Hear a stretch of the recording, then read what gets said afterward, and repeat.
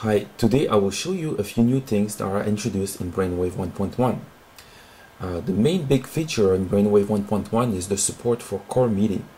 So let's have a look at how it's implemented and how it works. First off, each of the instruments now have a new MIDI enabled icon. It's right above the mute icon, and you can enable any of the instrument to transmit MIDI. So globally in Brainwave, when you want to enable MIDI, all you need to do is enable at least one of the instruments so that MIDI network is connectable. All right, so let's do this. I can press individual channels like this, or if I press longer, I can enable all of them at once. Now we can see on the Mac that we have our MIDI connection that's ready for us to use. So we'll connect that like this, and then let's pop our Pro Tools. So this is Pro Tools. I've already configured some tracks to receive MIDI and also some virtual instruments, so I can look at the different instruments I have mapped on each of the channels like this.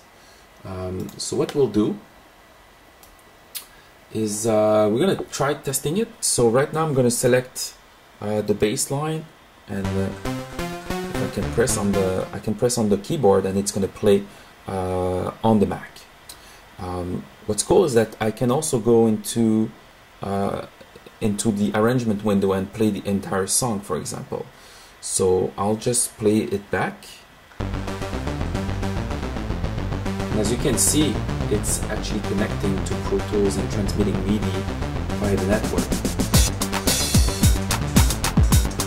So pretty much all the functions that play a note in Brainwave is MIDI enabled. So I can stop this, go into the clip, and basically let's say have a look at the piano line and play it back on the MIDI network.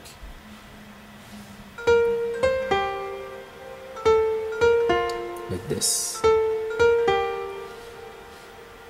Okay. In addition to this, Brainwave can also receive MIDI beat clock.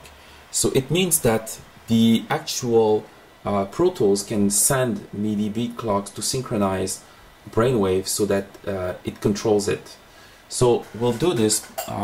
Let's press the play on the control surface.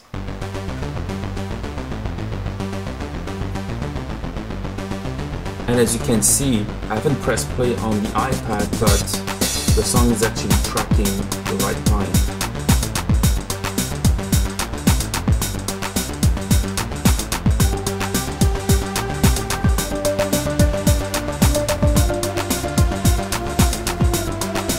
Okay, so there is another one last setting that I'd like to show you is the MIDI latency.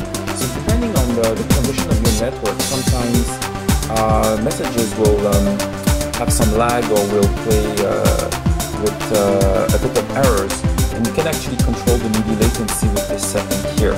So you can go from high latency to low latency. The default is medium latency. So there we go, that's pretty much it for coreMIDI. I would like to point out that it also supports connecting directly to a USB synth, and it has exactly the same feature. So that's it. Thank you.